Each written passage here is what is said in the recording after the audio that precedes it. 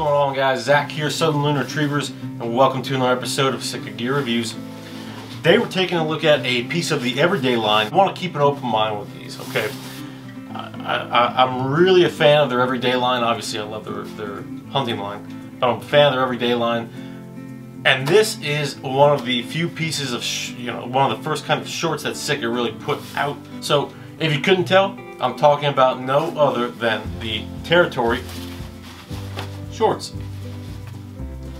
So I picked up a pair of these not too long ago. Obviously I do a review, but I wanted to really see if they were, anything comparable to their hunting line in terms of material, in terms of durability, and I mean, it's an everyday line, so I really want to see, what they're contributing in that factor. Their jackets and their tops and their athletic gear and their hunting gear is all spot on, but I really wanted to see if they were going to really make a staple in the everyday line with pants and shorts. Let's take it right off the website and we'll go from here. The Territory short, priced at 89 bucks, comes in shadow and sandstone. Built for active warm weather performance, the Territory shorts, perfectly fitted, durable nylon spandex stretch, provides comfort and a free range of movement for steep hikes and hours on the trail. Now, I haven't taken this hours on the trail. I have worn it on nice warm days here. We're still in, beginning of March. Now, what's nice about them is they do have really specific sizes online.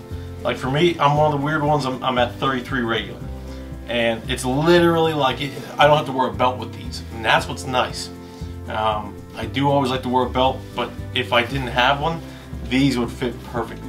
So if you have a specific size, they fit exactly that size, at least from what I've experienced here. So we'll start from the top, work our way down. Shouldn't be too crazy. They have a nice actual metal button or a tin button. I can't really see. It looks just metal to me. But I have seen shorts that have had tin buttons on them still.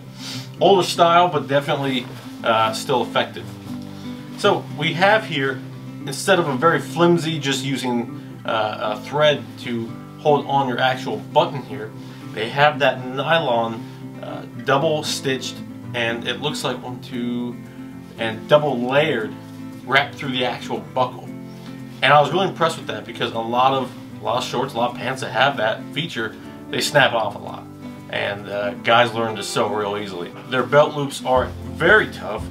They don't really have much give. I mean, not that many do, but let's put it this way. I had the Dakota pants, and I wore them for the year, and one of these loops busted off. And if you've ever worn Dakota pants, you know they kind of have a different material. It's a little more stretchy. These not so much, at least not in the belt loop. So very sturdy belt loops, which I like. As per usual, we have our dog ear pockets, which I'm a big fan of, on both the left and right side.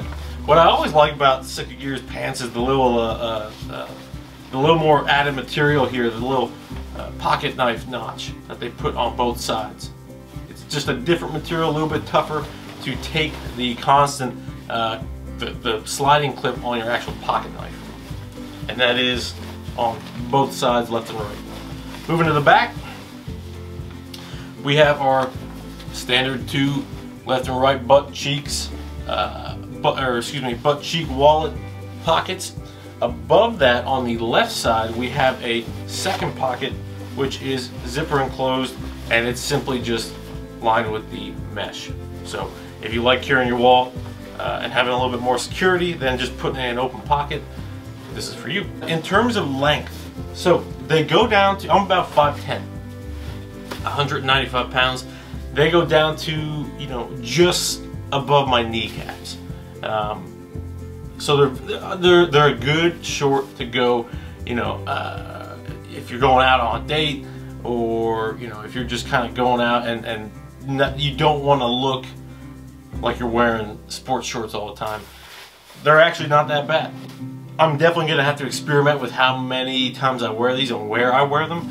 But honestly, they're just a straightforward. It's not like they flash the logo anywhere crazy. I mean, honestly, the only place that I've seen it is just on the actual loop in your pants. So, in terms of material and feel, Very soft, especially on the inside. Softer on the inside. The outside is that water resistant shell material almost, but just a little bit more. It does have some stretch, you guys can see.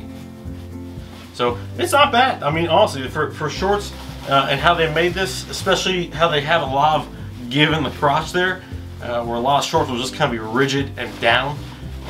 It's definitely meant for movement.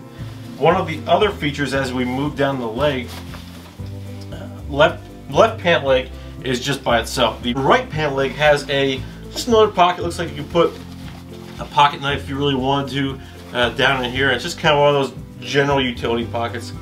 Like I said with the logo, there's one inside and then they just have one really subdued logo, very low profile on the right.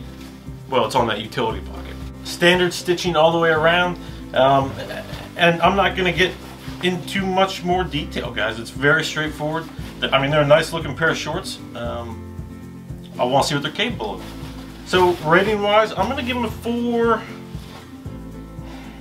4.5.